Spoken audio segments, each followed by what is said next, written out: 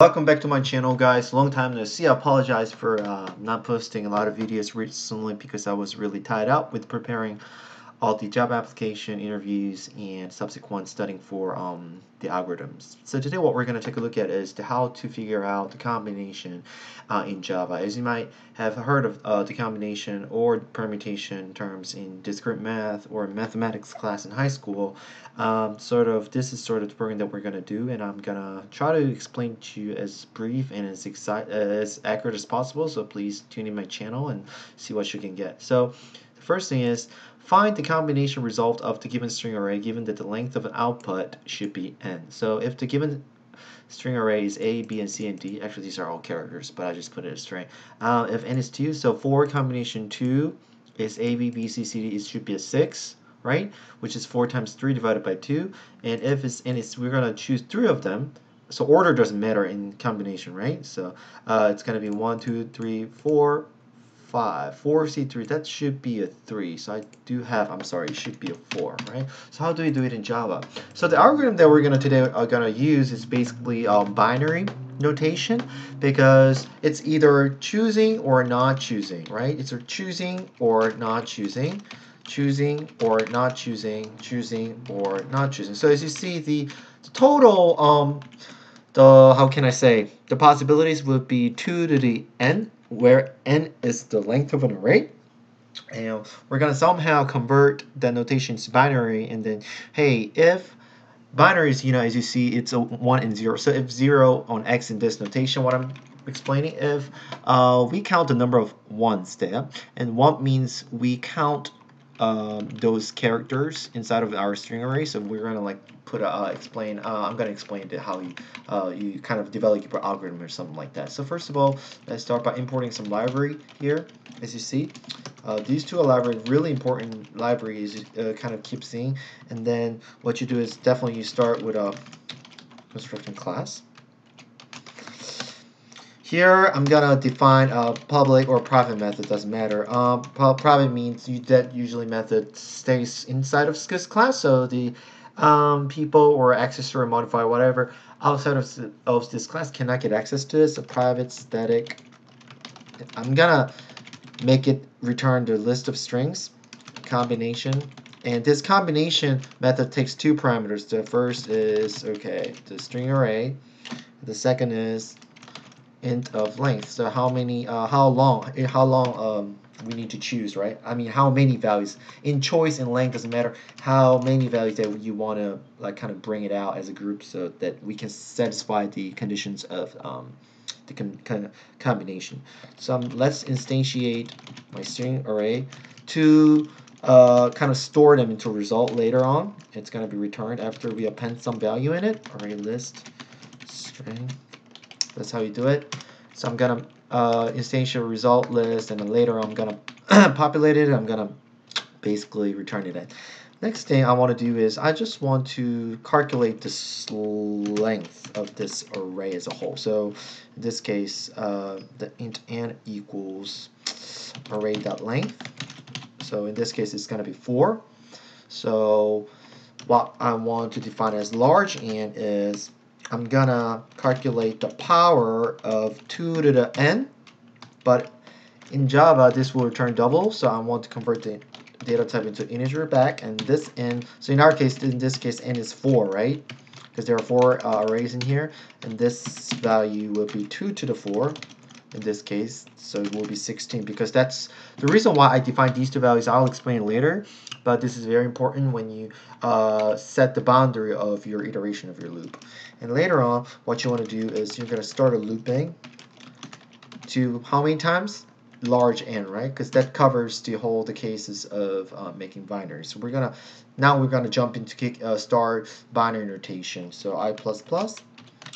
So what you want to do is basically, you can say string code or string temp equals whatever.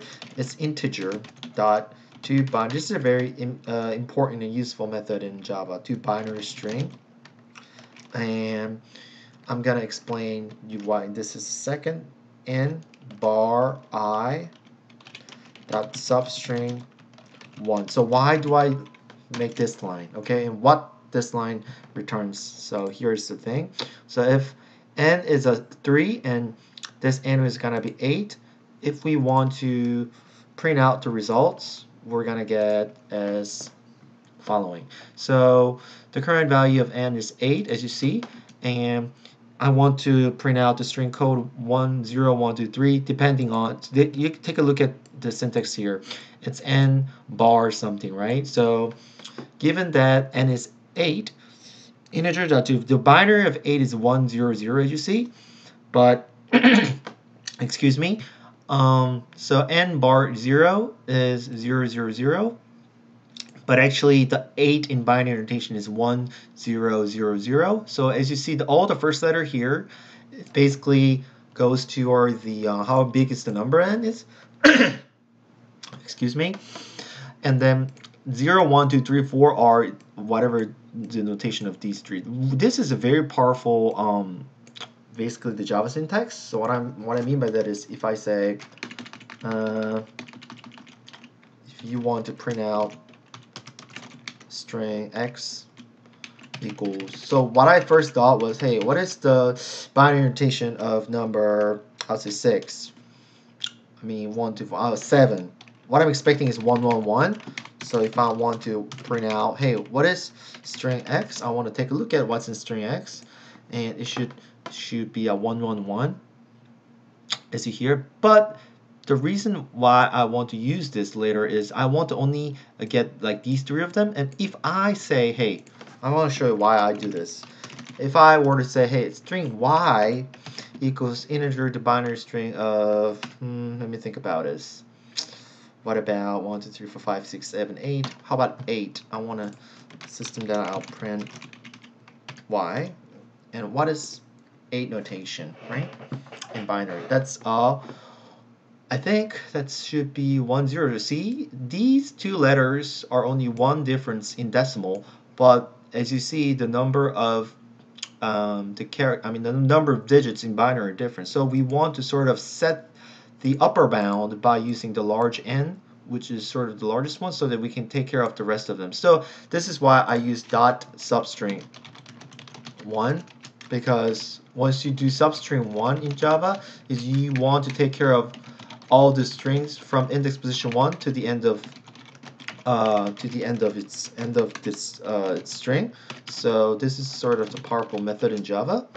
So I'm gonna comment these two out, and then I'm gonna comment these two out, and then what I'm expecting is definitely the last 3 digits, so that I'm gonna sort of to chop off the first letter of this one. See, this is perfect. This is what we want. And see, we want to count the number of 1 so that we can return the number of combinations after that. So going back to our code, what I want to do after figure out the code here is the code is all whatever the real like same number of digits that we're in form. Now we want to loop through each instance and count the number of ones. So we need another for loop, unfortunately. So this is not optimal code, but this is how you do it. 0 j is smaller than n, not large n, because we only want to iterate I guess how do I say it? I only want to iterate the length of this, in this case 4, you know, so it's gonna be 0 0 0 0 1 1 1 1 0 0 1 1 1 and stuff like that, and then we want increments a. And inside of this loop, what I want to do basically is if this code is code.char at, basically, right? If the code.char at, if we're still thinking about, okay, so this code in this case would be like 1 0 1 0 0 1 1. How about that? If this is char at I would say j is equal as 1. Okay, what I want to do here is I want to so first of the thing is I want to store not individual value but holder value, right? So we need an accumulator variable. So I'm gonna say string b equals, doesn't matter, I mean this is not a good name, but you know. Now I want to increment this b plus equal arr sub of j position, because our AR is our original. So this position should match with whatever the index of this code. So if this is position 2 or 3, I want to add them and stick them up into a B, and after I finish this loop, I want to add them to the with original result position. So also, I want to finish off the counting all the adding all the characters that are related that belong to here. So I also want to define a counter equals 0, and I'm gonna keep increment a counter no matter what. So if it's 1, I want to say counter plus plus. So if I find, hey, it's a 1, I'm gonna increment counter, right? And if after this for loop, right, after we finish out kind of checking one kind of instance of that, what I'm saying is if count is equal counter is equal as length of it was original, what I want to do after that is I want to result dot add b, and after that, before we finish this sorry, I'm gonna kind of put it down, I want to return result. Okay, so let's try to print them out and see what we can get. Public static void main string args, and let's feed some string here as we see here. That equals like a comma b comma c comma d, and then we want to set length equals, I want to just choose 4, so as a 4 combination 2 is 6, so I want it to be printed out as 6 of them. List string output equal combination dot arr, and I'm gonna pass these string and store them in the output, and I'm gonna print them out by looping it. Does it make sense to you guys? It should be very straightforward at this point. We're almost at the end of it. So for int I equals 0, I small the output dot size. Because it's an output, it should be a size of it.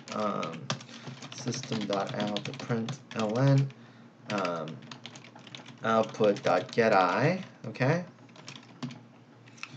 And now we want to execute and see what we're returning. Oops, I got some error here. Line 40. Do I miss some parentheses? Return results, everything. What's my problem? What did I miss today? So colon expected. So that closes.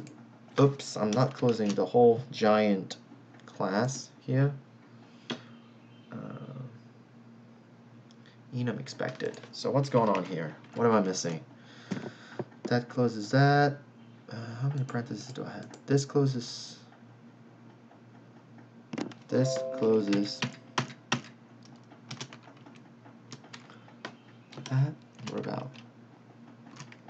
Oh, that closes that, and then now we are closing this, and another big giant chunk closing this class. So you all the time, every time you need to be cautious about the parentheses. Identify expected combination dot. I'm sorry, I don't need a dot here. And line 65. What do I have line 65? I don't have anything line 65. Enum expected. Oops. Do I have something under beneath it? I hope I don't have any left there. That closes that solution. Still have this error, line 63. Doesn't make any sense to me right now. Let me just quickly kind of temporarily cut it up and see what's in line. I don't see any though. That's interesting.